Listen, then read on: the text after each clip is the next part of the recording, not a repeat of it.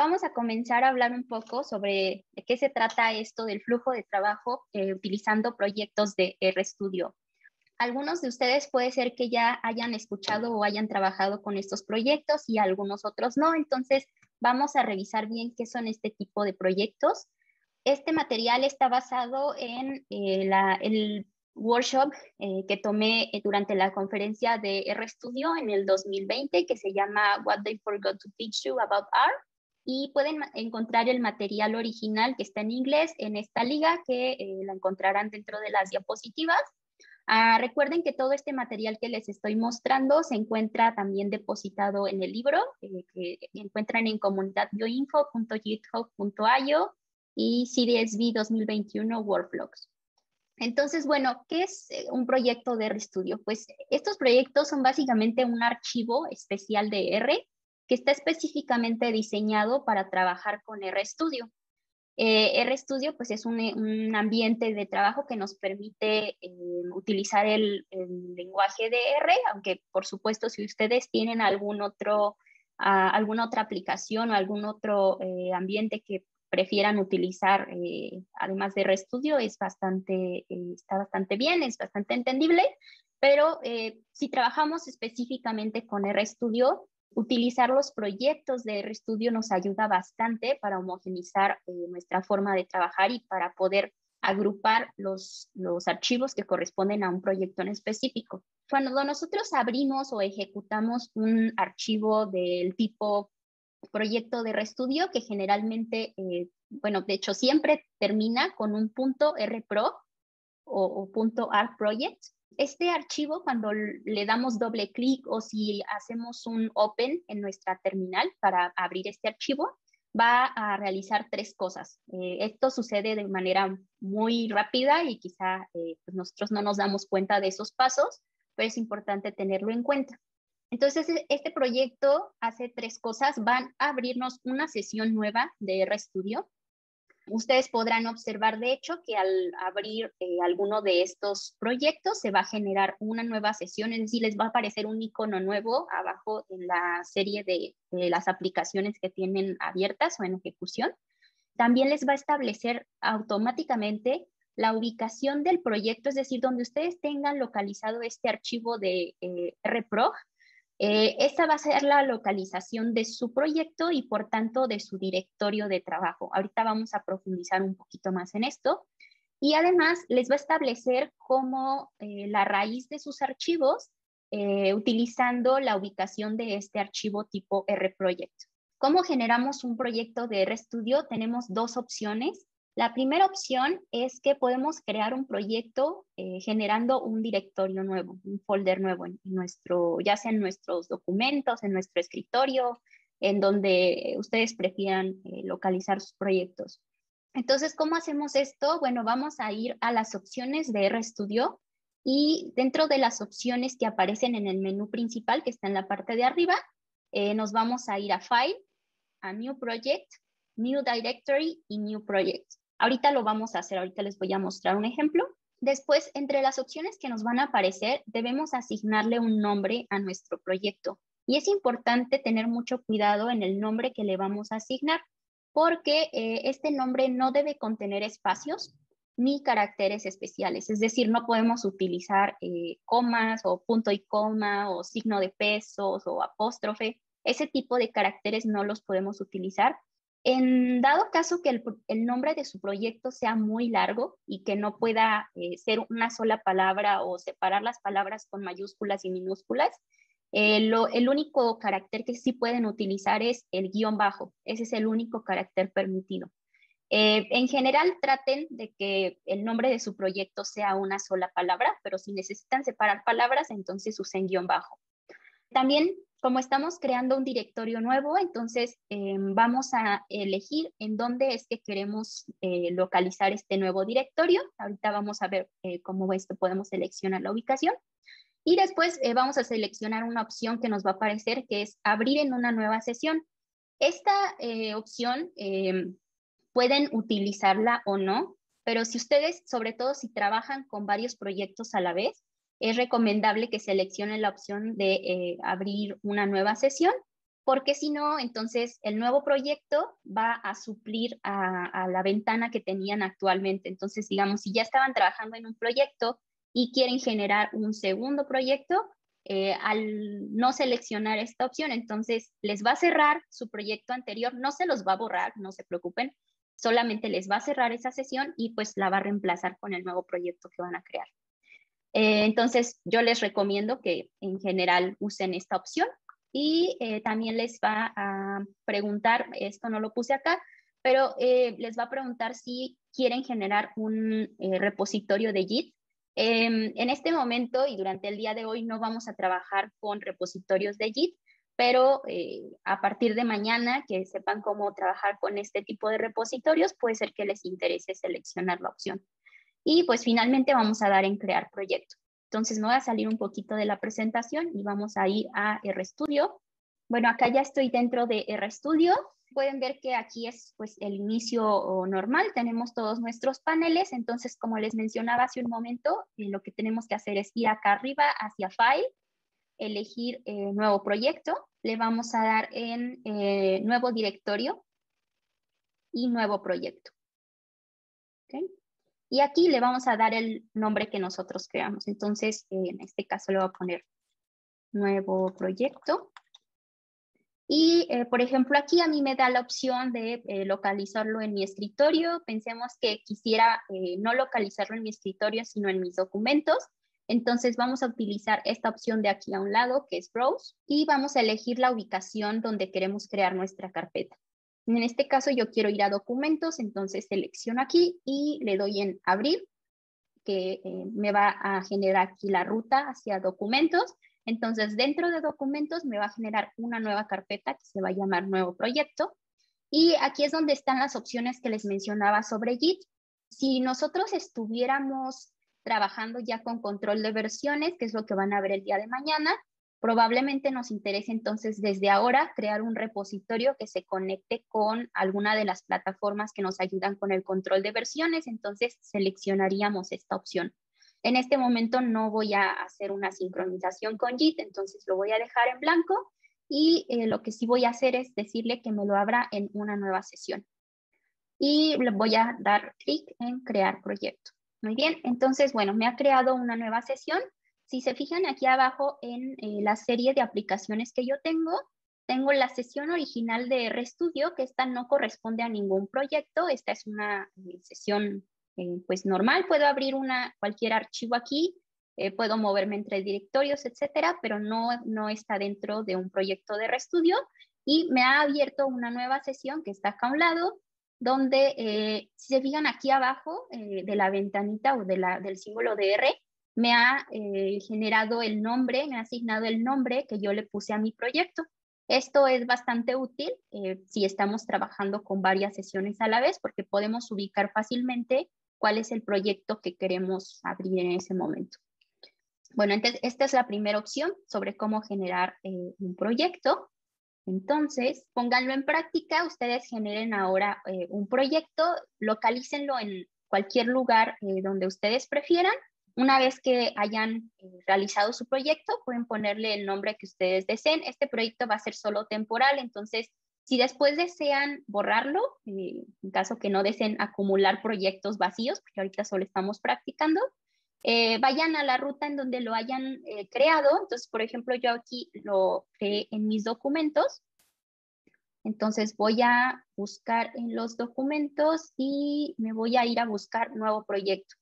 Entonces, si se fijan acá, me generó la carpeta con el nombre que tiene mi proyecto. Eso es bastante útil. O sea, la carpeta que se genera va a tener el mismo nombre del proyecto y se generó el archivo .rprog. Si yo cerrara este proyecto acá, si lo cierro aquí de RStudio y me voy a mi buscador de archivos, para poder abrir nuevamente este proyecto, solo basta con que dé doble clic aquí sobre el archivo rprog y me va a abrir la nueva sesión. Entonces, bueno, les abriría una sesión como esta y les decía que si ustedes desean remover el proyecto, pensemos que, por ejemplo, ya no lo vamos a utilizar, solamente necesitan remover o borrar este directorio y pues ya, con eso eliminan completamente su proyecto.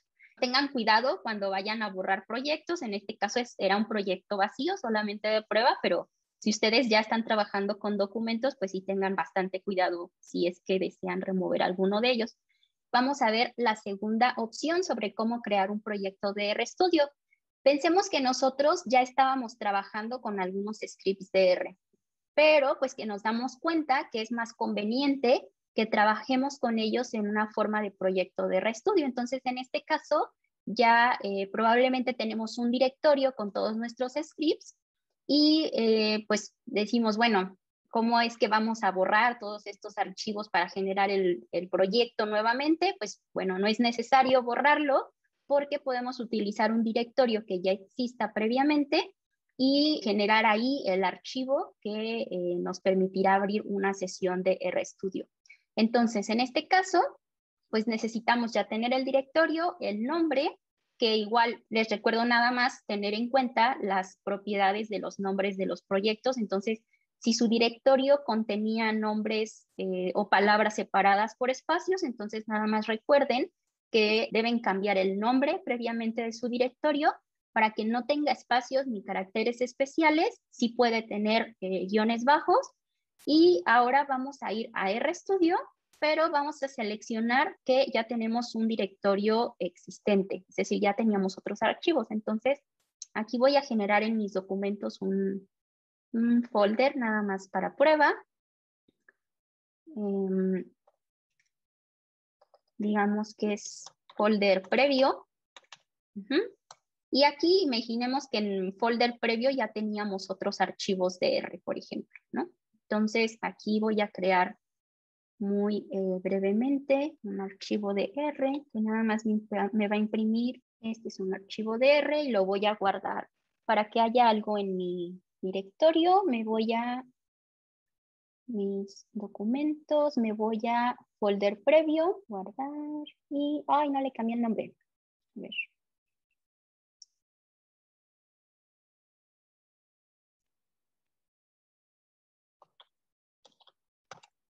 Ok, entonces acá ya tengo mi código, tengo folder previo y entonces desde aquí, desde una sesión normal de RStudio, entonces me voy a ir nuevamente hacia File, me voy a ir hacia Nuevo Proyecto, pero aquí voy a seleccionar ahora la opción de un directorio existente y me va a preguntar pues la ruta a este directorio existente, ¿no? Entonces igual vamos a utilizar la opción de Browse y vamos a seleccionar donde tengamos nuestro folder existente. Entonces para mí es folder previo. Vamos a seleccionar abrir. Y en este caso no voy a seleccionar el de o abrir en una nueva sesión, solamente para mostrarles cómo es que esta sesión que tenemos actualmente abierta nos la va a reemplazar con la sesión que corresponde al proyecto. Entonces vamos a dar en crear proyecto y ahorita me va a cerrar esta sesión básicamente y me abrió una nueva sesión que si observan ya contiene aquí arriba el nombre de mi proyecto. Esto es también bastante útil porque así podemos darnos cuenta rápidamente en qué proyecto estamos trabajando. Tiene aquí ya el nombre del proyecto y fíjense cómo tomó el nombre del folder que ya tenía previamente en mis documentos. Y aquí si se dan cuenta, me mantuvo mi código de R, por eso les decía, no va a pasar nada con sus scripts que tengan existentes, me mantuvo mi código, pero además ya abrió o generó un nuevo archivo que es este .rprog. Y ya de aquí, bueno, yo podría seguir trabajando con mi código o agregando nuevos archivos. Igualmente, al cerrarlo, ustedes para abrir nuevamente su proyecto solamente dan doble clic aquí sobre el archivo rprog, o si se encuentran trabajando desde terminal, en caso que estén más familiarizados con un entorno de terminal, digamos más frecuentemente en Linux o en Mac, se pueden ir también a su terminal y dar la opción de o el comando de abrir el proyecto. Entonces voy a cerrar un poquito esta sesión para mostrarles esto. Si estoy acá trabajando desde terminal, aquí yo estoy en mi raíz y me voy a mover rápidamente hacia mis documentos y hacia mi carpeta que es folder previo.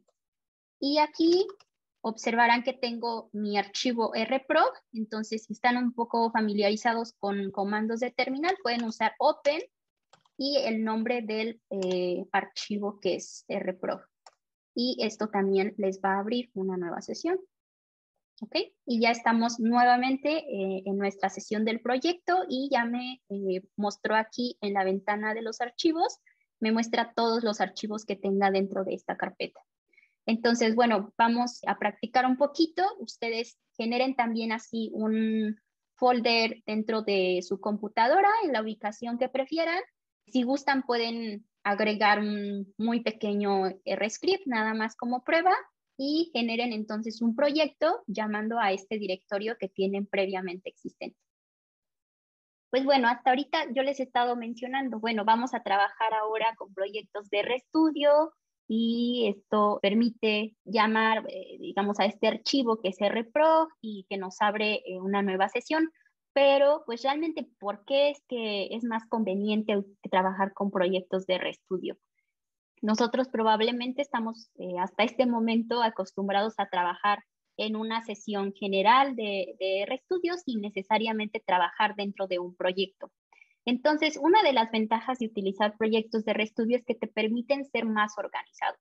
Es probable que si hasta este momento no has estado trabajando dentro de un proyecto, quizás si tienes un folder específico para alguno de tus análisis, pero pues probablemente tu folder se vea como un poco la imagen de la izquierda, ¿no? Como una ensalada de archivos donde tienes mezclado tu script, donde tienes tu análisis, donde tienes tus gráficas de salida, donde tienes probablemente tu R Markdown, si es que estás familiarizado con hacer archivos de R Markdown. Probablemente tomaste alguna captura de pantalla para tomar alguna nota o si estabas en algún curso. Y a lo mejor hasta está mezclado con otras carpetas que no tenían nada que ver con tu proyecto. Entonces, cuando trabajamos con proyectos de RStudio, realmente un poco la idea es tomar esta filosofía de organizar todos los archivos que correspondan a una sola temática. Si estamos trabajando, por ejemplo, en un análisis estadístico, crear este proyecto de RStudio nos va a permitir concatenar todos los archivos que correspondan a ese trabajo en particular dentro de un folder que va a ser bastante específico y que pues nos va a permitir jalar y encontrar rápidamente los archivos que correspondan a ese análisis en particular.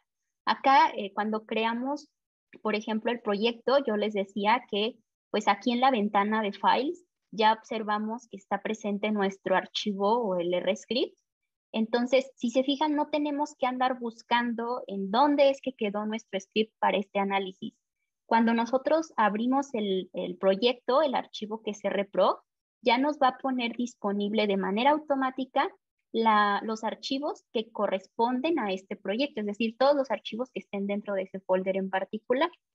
Entonces, esa es una de las ventajas, ¿no? Nos permiten ser más organizados con nuestro trabajo.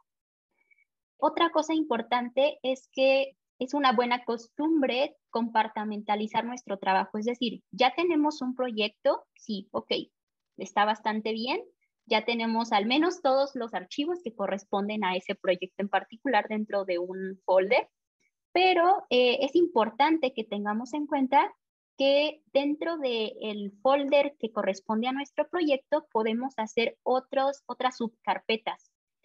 Y eso nos va a permitir organizar también por etapas nuestro trabajo. Es decir, podemos tener aquí, por ejemplo, un folder específico dentro de nuestro proyecto. Vean que, por ejemplo, aquí este archivo que se llama, este folder que se llama tesis, tiene un proyecto de R que es tesis, pero además yo tengo una carpeta, una subcarpeta específica que es para gráficas. Entonces, si yo tengo 10 o 15 o 20 gráficas, imagínense aquí la ensalada que se hace entre nuestro archivo PDF, entre el Markdown, el Markdown, entre la gráfica que era para el capítulo 1 o el 10 de la tesis. Entonces, organizar nuestro trabajo es bastante importante y concatenar por tipo de archivos o incluso por etapas de nuestro análisis es algo bastante útil cuando trabajamos con proyectos. Y además es importante pues tener en cuenta que debemos generar un proyecto por análisis, es decir, Si estamos haciendo un experimento de expresión diferencial y vamos a hacer el análisis de esa expresión diferencial, pues vamos a hacer un proyecto que sea muy específico para ese análisis. Y si el día de mañana voy ahora a hacer un análisis estadístico, a lo mejor de otra cosa, no sé, unas mediciones de campo, entonces voy a generar otro proyecto diferente que sea para los análisis de campo. Entonces es importante tener pues toda esta compartimentalización. También otra de las ventajas es que podemos trabajar con varios proyectos a la vez. Como les decía hace un momento, si ustedes observan acá en la parte de abajo, yo ya tengo varias sesiones de R abiertas aquí y yo puedo entrar a trabajar en cada una de ellas por separado. Una de las ventajas es que nos proporciona el nombre del proyecto aquí abajo, entonces rápidamente podemos identificar cuál es la sesión a la que nos queremos mover y cada una de estas sesiones va a tener su propio ambiente de trabajo, que eso es muy importante. Cada una de las sesiones va a tener sus propias variables, sus propias funciones, sus propios paquetes que hemos cargado. Entonces, no van a ser los mismos paquetes los que necesito usar para un análisis de expresión de genes a digamos, un conteo o unas gráficas estadísticas de un muestreo de campo, por ejemplo, ¿no? O si quiero generar ahora un documento de un reporte en R Markdown, pues también las paqueterías que voy a necesitar van a ser completamente diferentes. Entonces, cada proyecto va a tener su propio ambiente muy específico e independiente de las demás sesiones. Y otra cosa bastante útil y muy importante a tener en cuenta es que cuando trabajamos con proyectos de RStudio se establece de manera automática el directorio de trabajo. Entonces, ustedes probablemente cuando aprendieron a trabajar con R, vieron este comando que es setwd, que es set working directory. ¿Y qué es lo que hacíamos normalmente? Pues teníamos esta sesión normal de RStudio. A ver, voy a cerrar tantito aquí mis proyectos. Ok, pensamos que estamos así, abriendo una sesión normal de RStudio, no estamos trabajando en este momento dentro de un proyecto. ¿Y qué es lo que siempre nos decían? Bueno, si yo quiero ir a trabajar, por ejemplo, en un análisis o en un script, pues entonces tengo que cambiar este directorio de trabajo, ya sea utilizando set working directory. Por ejemplo, pensemos que queremos ir a este pequeño script que generé hace un momento. Entonces, nosotros tendríamos que establecer nuestro directorio de trabajo de manera manual. Por ejemplo, acá yo tenía mi archivo en documentos y luego pensemos que estoy ya dentro de una carpeta, entonces estaba en folder previo, por ejemplo, ¿no? Y entonces con esta función yo establezco mi directorio de trabajo como este folder que tengo de folder previo y aquí ya puedo llamar hacia mi archivo, por ejemplo, hacia mi archivo que era mi código, ¿no?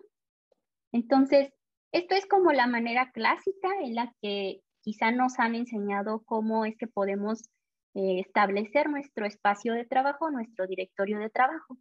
Sin embargo, una de las ventajas de utilizar los proyectos de RStudio es que nosotros ya no necesitamos utilizar esta función de set working directory, sino que directamente al abrir el proyecto, de hecho, ustedes tal vez lo notaron ahorita que yo estaba abriendo este archivo, que directamente me selecciona, en lugar de ponerme mi home como el directorio de trabajo o el working directory, me va a establecer completamente en automático la posición actual de mi proyecto o de mi archivo que es el RProg.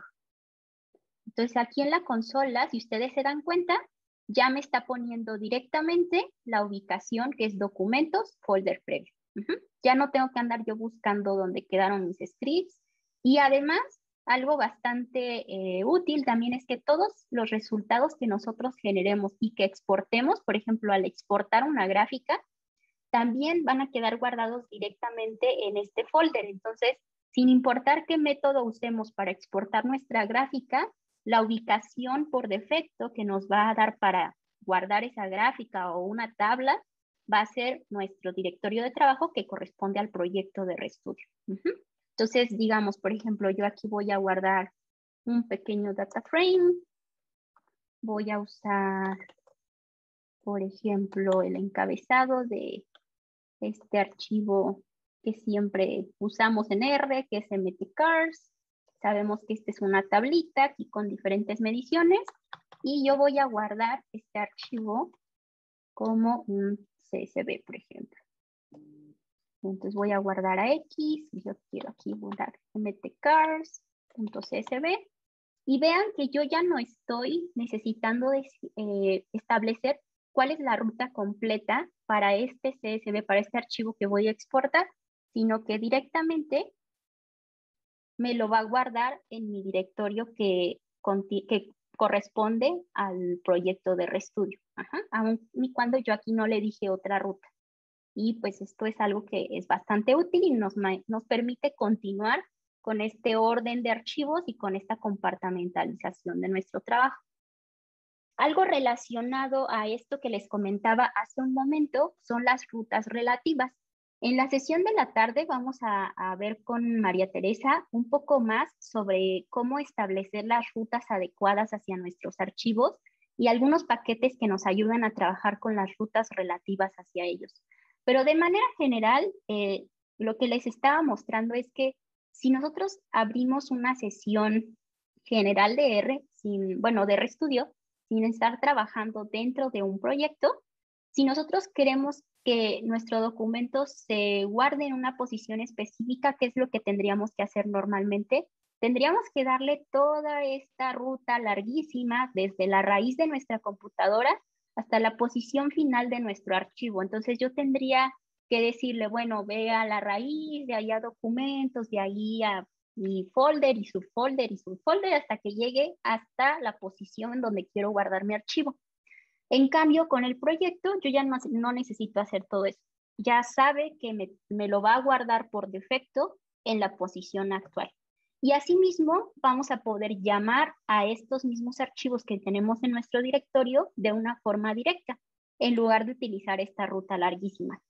Entonces, pensemos que nosotros tenemos una tabla o una imagen que queremos llamar. Pensemos que acá en un código nuevo, por ejemplo, yo quiero hacer una pequeña gráfica. Entonces, por ejemplo, aquí voy a guardar este script como mi gráfica.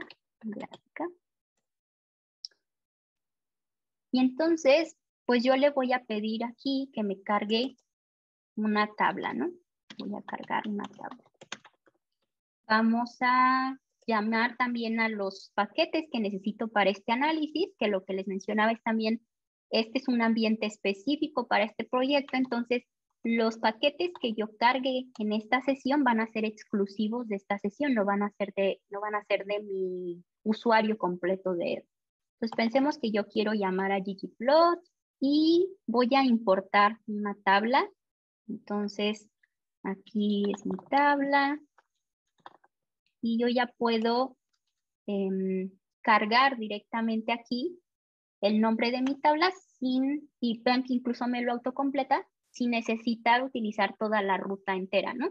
Esto sería equivalente a si ustedes toman el archivo desde la raíz, que sería el documentos, el folder previo y el nombre de la tabla. Es exactamente igual, pero ustedes están ahorrando todo este pedazo de ruta, ¿no? Entonces ya no lo necesito, solamente tengo que llamar a mi tabla directa. Voy a usar mi tabla para generar una pequeña gráfica. PNG. Y vamos a hacer unos pequeños puntos. ¿Ok? Y ahora voy a guardar rápidamente esta tabla que acabo de generar.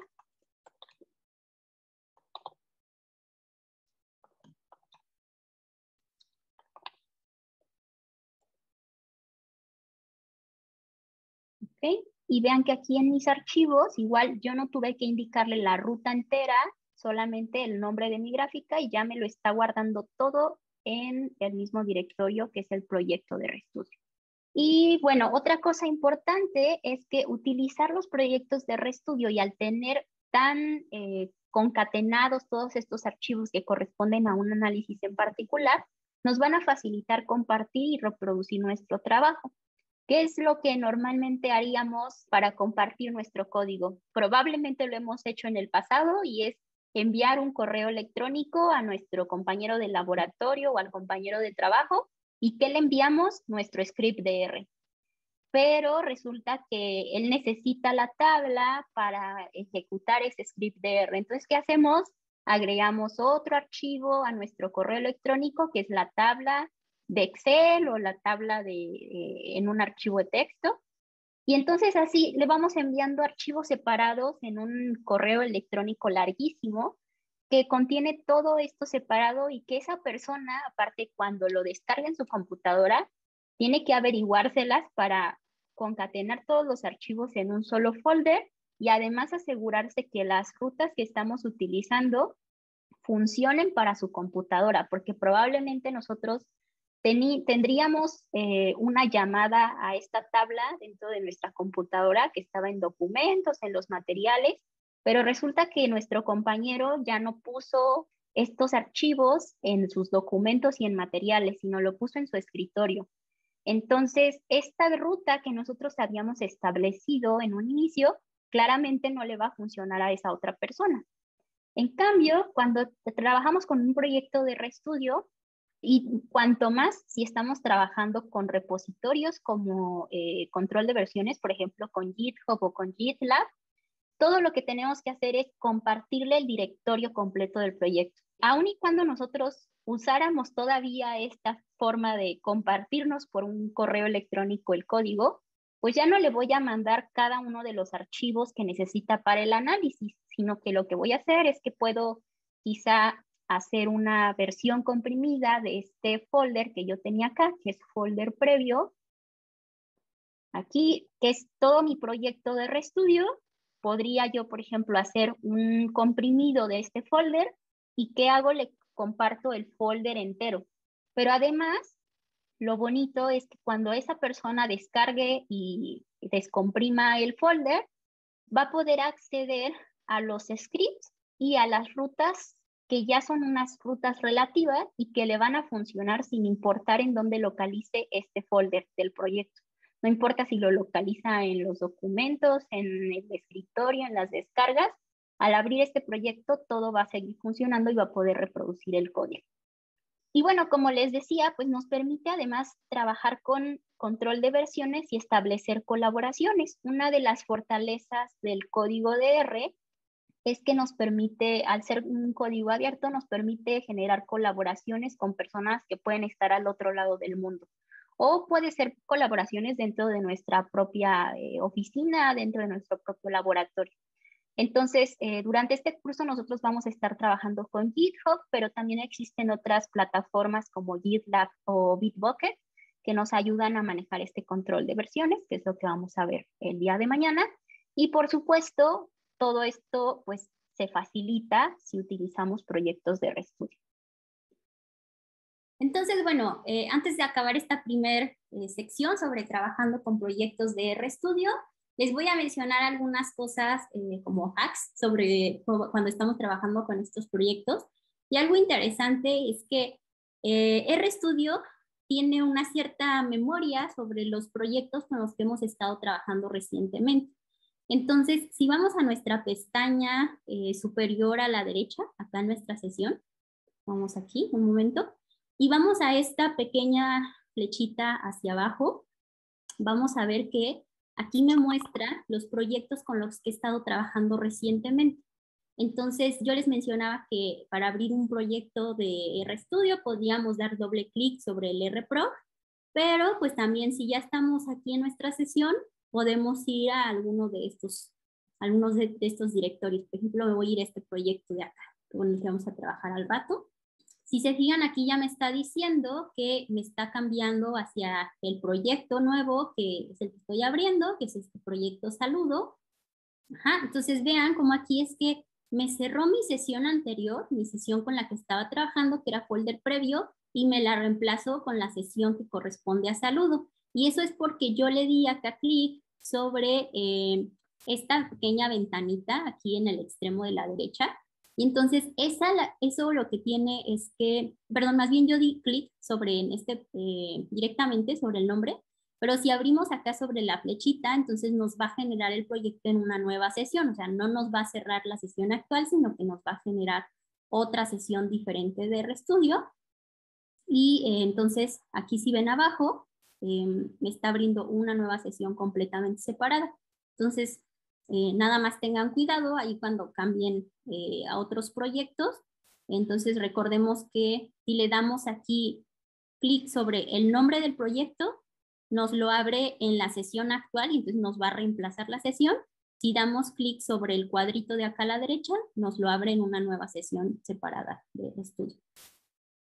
También, en caso de que su proyecto no aparezca en esta lista, quizá es que, pues bueno, ya estuvieron trabajando con muchos proyectos y entonces ya no lo recuerda dentro de la lista de proyectos recientes, pero sí pueden ir ustedes y abrir el proyecto directamente, igual en esta misma flechita que les mostraba hace un momento, pero seleccionando pues alguna de estas opciones, que es abrir proyecto, y les va a desplegar el buscador de archivos y ya ustedes seleccionan entre sus directorios dónde es que se encuentra el proyecto que quieren abrir, y también pueden seleccionar abrir ese proyecto que están buscando en una nueva sesión. Y también algo que podemos hacer si es que queremos organizar aún más nuestro trabajo es que podemos generar una sola carpeta dentro de nuestro directorio preferido, por ejemplo, dentro de documentos. Vamos a generar un directorio grande que se llame, por ejemplo, mis proyectos o mis proyectos de R. Y dentro de este directorio enorme vamos a ir generando cada uno de nuestros proyectos individuales de RStudio. Entonces aquí, por ejemplo, en esta carpeta que se llama mis proyectos, yo tengo 3 proyectos diferentes, cada uno es para un análisis completamente diferente, tiene su propio ambiente, sus propios archivos, pero una ventaja de tenerlos todos estos proyectos concatenados en un superdirectorio es que si yo utilizo mi buscador acá de archivos, yo puedo buscar la terminación, que es el .rprog, que es lo que caracteriza a los archivos del proyecto de RStudio. Y si se fijan aquí como resultado, me va a enlistar todos los proyectos que yo tengo en este superdirectorio. Entonces, muy fácilmente puedo ir y dar doble clic sobre alguna de estos resultados y ya me va a abrir mi proyecto. Entonces ya no necesito ir y abrir cada uno de los subdirectorios y buscar el proyecto RProg. Simplemente hago la búsqueda y me va a enlistar todos los RProg que tengo en esta supercarpeta. Vamos a practicar un poquito más sobre cómo generar mi primer proyecto de RStudio. Algo que yo les comentaba era justamente esta parte de ordenar tus archivos dentro del proyecto, ¿no? En lugar de tener ahí toda una revoltura entre los scripts, entre las tablas, las gráficas, vamos a ir generando subcarpetas. Y esto es porque hasta el momento hemos visto ejemplos muy, muy sencillos, muy chiquitos, pero claramente un análisis ya más realista, pues se va a ver un poco más parecido a esta imagen de acá o incluso más compleja, donde tenemos realmente un gran número de archivos, diferentes tablas de entrada, tablas de salida, los resultados, las gráficas de todos los sabores que se les antojen. Entonces, pues necesitamos ir generando estas subcarpetas que nos permitan ordenar un poquito más nuestro trabajo. Además, algo bastante útil es que si ustedes están siguiendo un flujo de trabajo, por ejemplo, en un análisis, numerar los archivos es algo bastante recomendable. Y esto va a ser básicamente mostrarles a ustedes mismos como que piensen en su yo del futuro. El yo del futuro que tiene meses sin regresar a este análisis y que de pronto quiere volver a revisar uno de los scripts o quiere volver a ver cómo hizo una de las gráficas o cómo hizo el filtrado de los datos. Si ustedes tienen revueltos todos los análisis, pensemos que aquí en esta lista de archivos, en lugar de tener los números, yo tendría nada más los nombres. Entonces, esto por defecto va a estar ordenado de manera alfabética. Y entonces el primer archivo que me va a aparecer aquí dentro de los scripts va a ser el análisis estadístico. Pero resulta que yo necesitaba hacer un filtrado de los datos antes de ese análisis estadístico. Entonces, yo ya no me voy a acordar, o sea, ahorita, hoy me voy a acordar, mañana me voy a acordar, pero en meses, en años o incluso en semanas, si trabajamos con muchos datos, ya no nos vamos a acordar que el primer paso era el filtrado. Entonces, numerar los archivos nos proporciona un orden, un flujo de trabajo tanto para nosotros como para otras personas. Yo les hablaba hace un momento sobre la reproducibilidad de sus análisis. Cuando compartimos este código, ya sea dentro de nuestra oficina, de nuestro laboratorio o en un repositorio más público como es uno de GitHub. Pensemos que están haciendo un análisis para un artículo científico y alguien más quiere reproducir tu análisis. Proporcionar este tipo de orden hace que la reproducibilidad sea mucho más fácil, ¿no? Ya vamos a saber cuál es el paso que se tiene que hacer primero y cuál es el de después y cuál es el último. También algo bastante recomendable es que si ustedes ya están siguiendo un cierto orden para su análisis, pues sigan también ese orden para sus archivos de entradas y de salidas. Entonces, por ejemplo, acá yo en datos tengo una tabla que era pues la tabla original, por así decirlo, y después tengo una tabla filtrada. Entonces, yo ya sé que esta tabla filtrada viene de un proceso que le hice a la tabla original, que es el archivo 01. Entonces, para mí es bastante más intuitivo saber que el archivo que es el 02 es el que se originó después de la tabla 01. E incluso aquí le podrían completar, ¿no? Como 01 tabla original. Ya es incluso más eficiente el cómo identificar los archivos en qué orden van. Igualmente para sus gráficas, pensemos que a lo mejor están siguiendo el artículo de su tesis y resulta que la figura 1 pues es una gráfica de puntos y la figura 2 es un heatmap y la 3 a lo mejor son unos box plots. Entonces igual, si ustedes ya saben que en ese orden realizaron el análisis, pues también a sus gráficas pónganles este orden, va a ser mucho más sencillo e incluso si tienen quizá por acá un orden específico de su análisis, pueden mantener esa misma numeración, por ejemplo, para sus gráficas. Digamos, si acá yo tengo la gráfica 01, pues entonces acá el script que es para la gráfica 01 va a corresponder con la gráfica que se llama 01 también. Y pues no olviden también ponerles nombres que sean bastante obvios, ¿no? O sea, que nos den bastante información sobre qué es lo que contiene.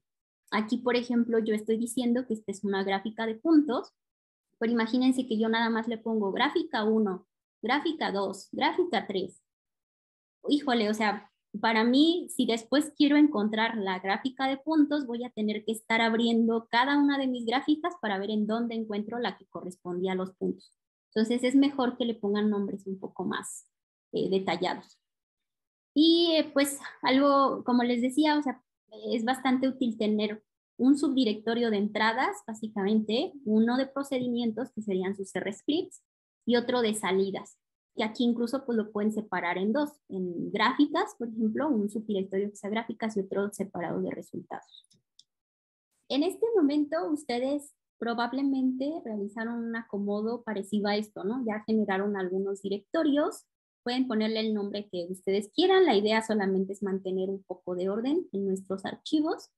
Si ustedes revisaron un poquito el script de R, que era el de análisis.r, se habrán dado cuenta que las rutas contenían una dirección o tenían un llamado a los archivos que no contenía ningún dato adicional sobre su subdirectorio. Aquí para importar nuestra tabla de datos, solamente dice la ruta hacia el archivo tal cual, ¿no? Que es pingüinos.txt, que este era nuestro archivo de entrada. Y después, por ejemplo, para guardarlo, también igualmente teníamos solamente el nombre pingüinos filtrados y acá teníamos nuestra tabla filtrada, ¿no? Si ustedes ya realizaron la reorganización de su directorio, acá, por ejemplo, yo ya empecé a mover un poco hacia datos. Ustedes pueden crear sus directorios, claro, desde el buscador de archivos, pero en caso que les sirva el dato, desde R pueden crear directorios usando dir.create. Y, por ejemplo, acá voy a hacer mi archivo de R-scripts, ¿no? Y después, no existe acá en R1, bueno, hasta donde yo sé, no existe una opción de mover, tal cual, como un file move, pero sí tenemos un rename que nos sirve justamente para mover archivos. Entonces, podemos hacer file.rename rename, y por ejemplo yo voy a mover mi archivo de análisis.r hacia su nueva ubicación, que va a ser dentro de la carpeta rscripts. Acá. Ay, perdón. Rscripts. Y si se fijan, al yo dar, al ejecutar esto, entonces ya me va a mover. A ver, ay, ya tuviste. A ver, espérenme. Ahora sí, espera.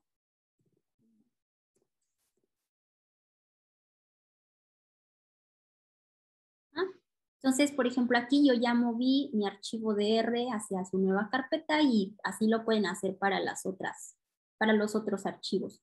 Pero entonces, bueno, les decía que el archivo de análisis, ya me borro acá los datos, pero tenía las rutas directas hacia los archivos de texto y hacia las gráficas.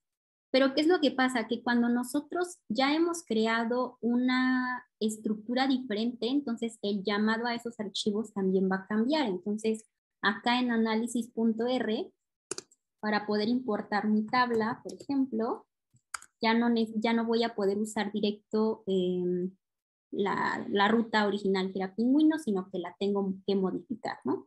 Entonces, usando ya su archivo, su folder reorganizado, exploren un poquito este script de R, el de análisis.r, y reacomoden o corrijan las rutas hacia cada uno de los archivos de entrada y de salida, de manera que su script corra completamente, ya con su nueva reorganización.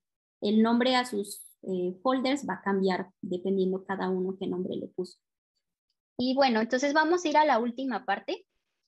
Yo les comentaba que una de las ventajas de trabajar con los proyectos de RStudio es que nos facilita compartir nuestro código, ya sea que lo mandemos como la carpeta comprimida y se la compartamos a alguien, o si utilizamos los repositorios como de GitHub o de GitLab, ¿no?